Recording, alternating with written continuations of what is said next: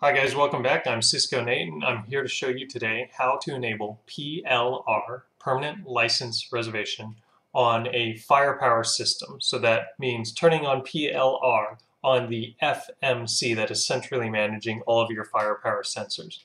So first things first is we want to go over to software.cisco.com and make sure that we have licenses available and the appropriate license. So let's go ahead and log in here. After I go through my 30-layer authentication. There we go. Now that we're logged in, the first thing we want to check is make sure that we're on the proper smart account. Now most of you will only have one smart account, so we'll default to that, but if you do have multiple, you want to make sure this drop-down has the correct smart account. You want to navigate to License tab here and click on Smart Software Licensing. Next, you want to load the Inventory tab, and finally, you want to verify that you're in the proper virtual account. Again, most of you will only have one of these, but if you have multiple, make sure you are in the proper virtual account. Then click the Licenses tab, and the license we are specifically looking for PLR on the Firepower Threat Defense FMC is the FMC Universal License feature. If you don't have that license, stop now and call your PSS or CSS to arrange purchase or procurement of this license. You will not be able to complete PLR without it. All right, you want to make sure your balance is +1 or more so that you can consume one of these right now. So everything looks good on the Smart Software Licensing side. We can move on to the FMC to actually enable PLR. So we're going to go ahead and log into our Firepower Management Center. And we're going to look at the licensing just to enable everything is at the established baseline of no PLR to start with. To do that, we want to come up here to System and cursor over Licenses. Now you notice it says Smart Licenses and Classic Licenses. This means it's in the traditional licensing mode, i.e. it is not doing PLR, which is great.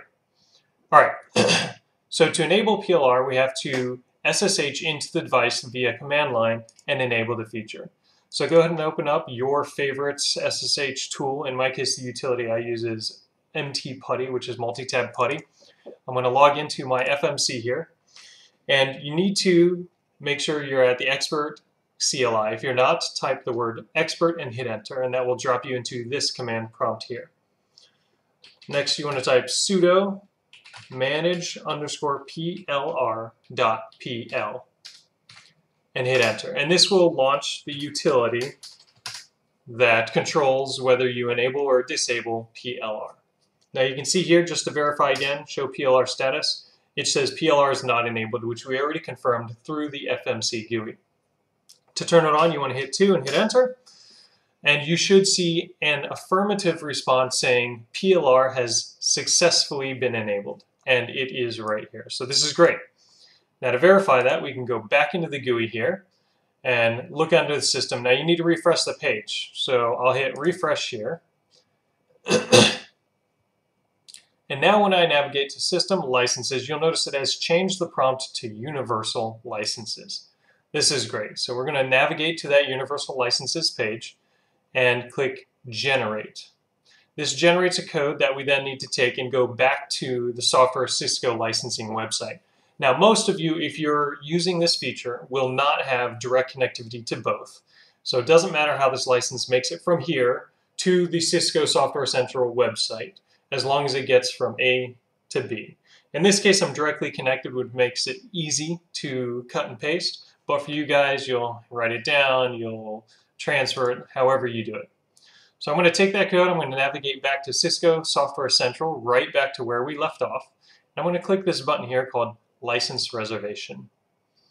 In this box, we're going to paste the reservation request code, which is what we got, and we'll hit Next.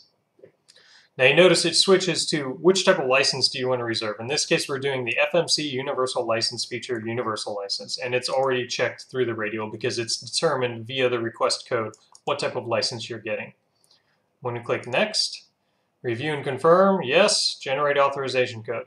Now this is a two-way street. We gave it a request code, it validated it on the back end, and it generated an authorization code back. Now one important distinction to understand here is As far as Software Central is concerned, your device is now already licensed. If you check in here, it'll show the product instance is already here, even if you don't complete the rest of these steps. And that's because this is, again, a disjoint system, an air-gapped system. So as far as the website's concerned, you have licensed your device, but we still have one more step left, which is to copy this code here and put it on the FMC so the FMC knows it has been authorized. So go ahead and click copy to clipboard or download as a file, write it on a piece of paper, whatever it is you have to do.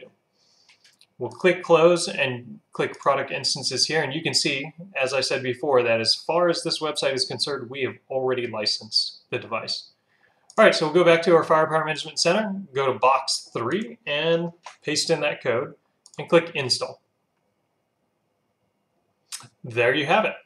It gives us a virtual product instance ID here, and you can see that we are now successfully licensed. Notice all the check boxes. And it's automatically generated a license for a Firepower sensor that I already had registered the device.